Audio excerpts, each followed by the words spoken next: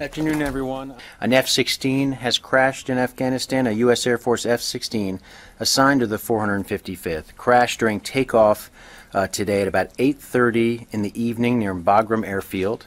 The pilot safely ejected, was recovered by coalition forces, and is being evaluated by medical personnel. Coalition forces are securing the crash site. The cause of this accident will be investigated, and more information will be released as it becomes available. But literally, that's all I know at this point. I was handed this just a moment ago, so I want to share that with you all first of all.